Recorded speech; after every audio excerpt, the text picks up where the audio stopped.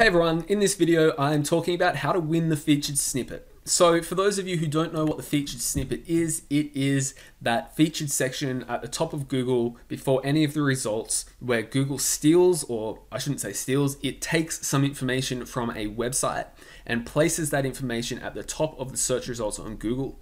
The intention for Google is that it wants people to stay on Google and not click through to the website, which is really unfortunate.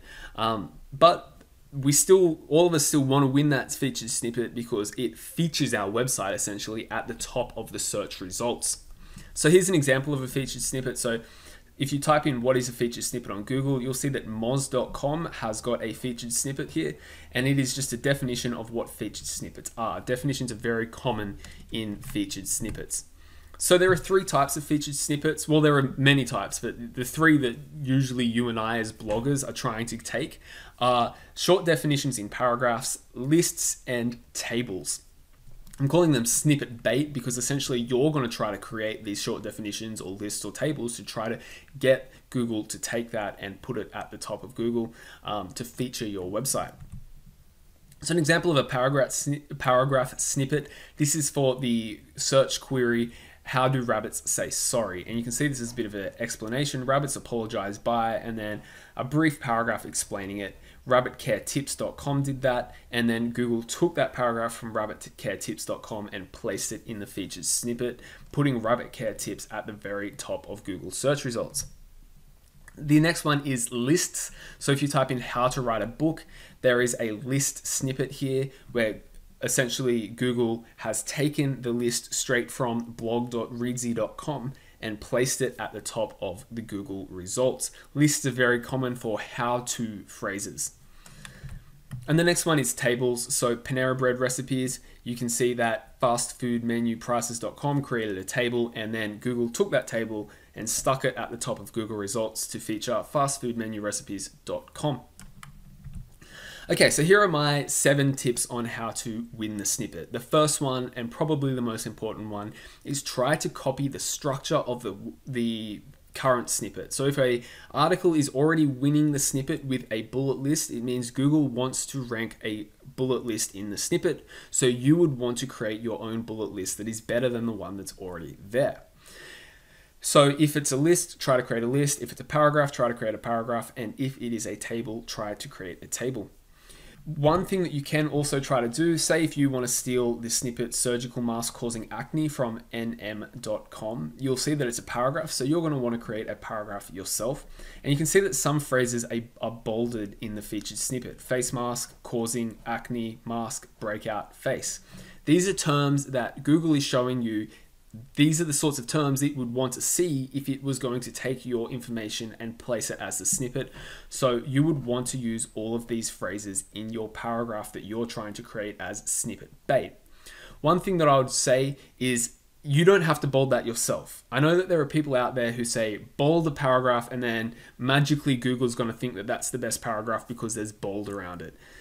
In my opinion, that claim has no basis. So until I see evidence for that, I don't think that bolding the text has any impact on whether or not you get the snippet.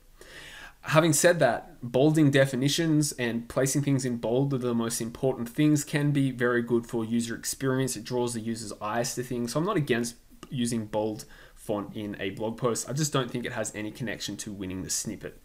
So even though these are in bold here, Google chose to bold them. So you don't have to bold them yourself in your writing. Okay, second one is write definitions of terms that are 40 to 60 words long. I think it was Ahrefs, might have been Moz, did a study saying that featured snippet paragraphs tend to be 40 to 60 words long. So if you're trying to write a definition, for example, and you want your definition to be on the featured snippet, try to make that definition 40 to 60 words long, and you'd want to start it with something like featured snippets are, or if you're defining what is a camera, cameras are, and then finish it up with your definition that is 40 to 60 words long. Okay, next one, create lists directly under a keyword optimized H2. In my opinion, in my experience, just my opinion, you're more likely to win the snippet when your content is directly underneath a keyword optimized sentence. preferably if it's a heading. So here's an example, how to write a cover letter. You can see that there's in bold again, because this is literally Google showing you this is why they've selected this as the snippet. Straight above that list is a phrase, when writing a cover letter, you should colon and then the list for how to write a cover letter. So one thing that you could do is you could, if you wanted to steal this snippet, make sure you have something like a phrase, how to write a cover letter in 5 simple steps, colon, and then the steps. I'll usually do it as a H2 header. My H2 header would be how to write a cover letter, and then I'll jump straight into the list to give Google signals that this is where you should take the snippet from.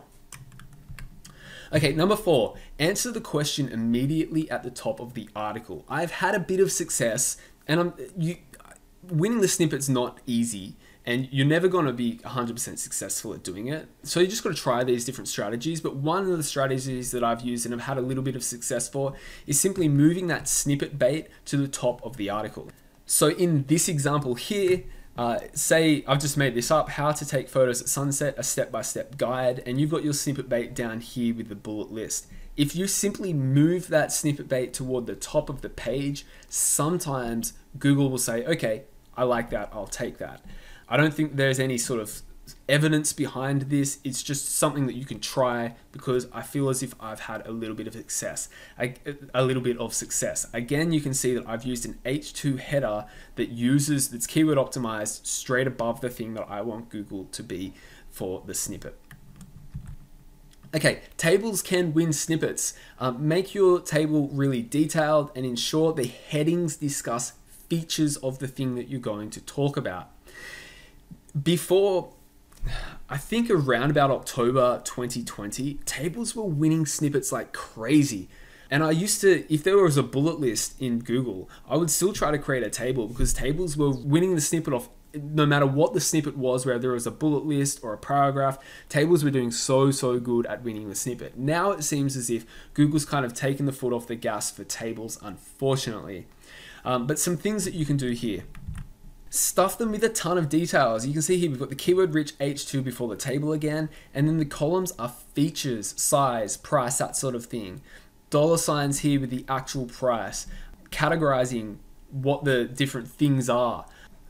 I'm surprised at Panera Bread prices. If under this list here you have the phrase Panera Bread or bread or something, or yeast even, it'll probably be bold here, because I would think that that's the sort of thing Google's looking for. So make sure that those tables are really rich in details. Okay, number 6, structure your headings correctly. Now, sometimes Google will create a list, but it's not from just a bullet list or a numbered list on your blog post. It's actually a list that they've generated from the headings.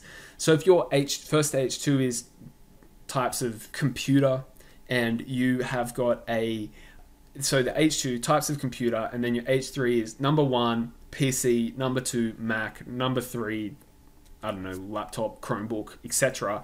And all of those numbers are in the H3s. Sometimes it'll just steal that H2 or take that H2 and all of the H3s and create it into a list. So this is a correct format in which you could do it. H2 followed by H3, followed by H4, back to H3. H2, H3, H2. This is a way that's not really good. H2 with the keyword, and then it jumps to an H4 and then back to an H3. Try to make sure it's structured into a hierarchy, because that seems to be the thing that Google is most likely to take. Again, in my experience, none of this is scientific evidence. Okay, next one, use professional niche-specific language. This is a really effective one. So, for example, aerobic exercise might do better at winning the snippet than just using the phrase exercise. Horsepower might be really useful phrase to use in the power tools niche. Aperture for the cameras niche. So using these phrases that kind of develop a little bit of expertise for you, it seems as if Google likes to use those phrases and bolds them in the snippet. So an example here is, what are the symptoms of Lyme disease? You can see here it's bolded arrhythmia, migraines, it's bolded rash, fatigue, lymph nodes, that sort of thing, because they're sort of niche specific terms that Google says, well, this person obviously knows what they're talking about because they're using this professional language. I'm going to stick that to the top of the list. Here's another example. How fast do trains go?